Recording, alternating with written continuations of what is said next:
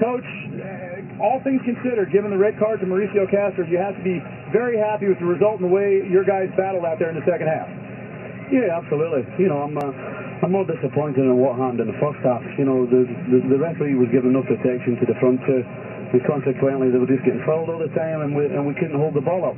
And when you don't hold the ball up, it's hard to get things going.